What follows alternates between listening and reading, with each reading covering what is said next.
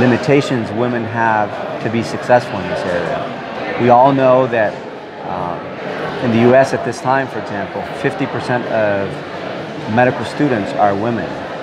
So why less than 20% of women actually become leaders?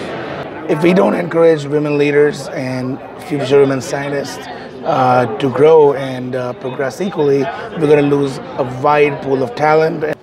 I've been in too many rooms recently where I'm one of the few women in the room, and it's so easy to feel invisible in those situations.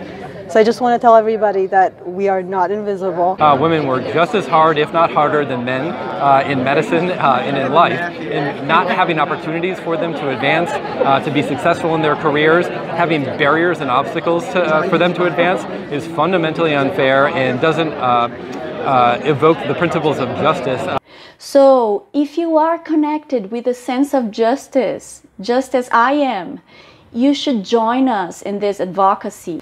We just want to be evaluated objectively as any other professional and not being pushed back only by the fact that we are women. Obviously, I need role models, but just as equally so, we also need to make sure we're role modeling for those that come behind us. If you don't have adequate women representation, it's harder to appropriately factor in factors or issues that matter to these women who are currently living with the disease entity.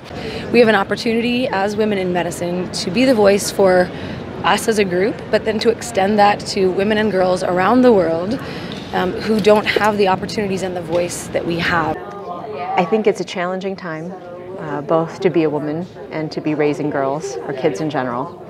And so my hope sort of from this conference and beyond is that we find a way to take action to make the world a better place.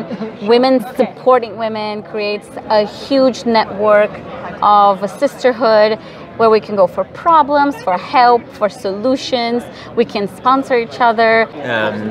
Not only women, but LGBTQ and non-binary individuals have had real trouble finding a welcoming and safe work environment in medicine.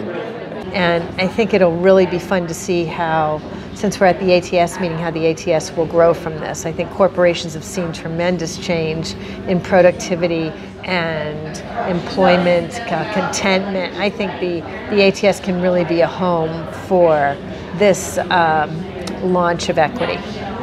It's time to really change and be more effective if we mix and have more diversity. I encourage all young women that are out there to keep striving for your goals, keep striving for your passion, pursue it, create a network of other women that you can get advice from and help you in your growth in your career and in your research.